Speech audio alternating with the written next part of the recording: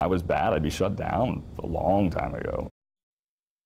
2 states tonight are taking legal action against the man you just heard from. That is Student Loan Relief's CEO, Jason Spencer. His company was at the center of a consumer justice investigation last year. The announcement comes as part of the Federal Trade Commission's Operation Game of Loans, a federal and state effort to crack down on deceptive student loan debt relief companies. Our Kristen Severin sat down with Spencer last year and has an update on today's announcement.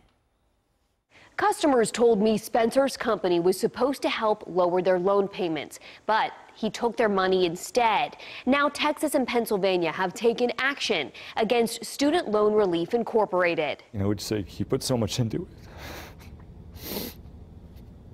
it. Jason Spencer struggled to compose himself throughout our interview in February of last year. Why so many complaints with the BBB? Why so many unanswered? I'm ashamed to say it. It's basically because I'm a wimp. I get on there and it beats me down. You try so hard, and to see people on there lying, maybe that's a good enough answer.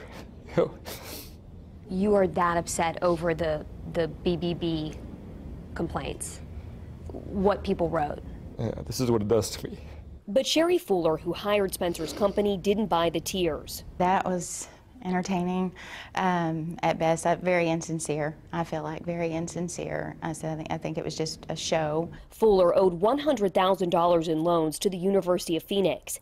She said Spencer's company drafted her account but didn't pay the lender. You cannot just do people like this. After our story, Spencer paid Fuller back. It was pretty quickly after the story aired, maybe a month. Spencer has always maintained he was one of the good guys in an industry filled with some bad apples. If I was bad, I'd be shut down a long time ago. But today, Texas and Pennsylvania each announced lawsuits against Spencer's company. The Texas lawsuit accuses Spencer of, quote, falsely promising consumers that his company would reduce the consumer's student loan payments through enrollment in student loan forgiveness programs. Instead, consumers suffered financial losses. The former student loan relief offices are now empty. Spencer didn't return our emails asking about the suit. I think he would have continued to do this, you know, had it not been for y'all's story. And now, you know, if the feds are, you know, coming after him with it and trying to get a handle on this. I'm consumer justice investigator Kristen Severin, CBS 11 News.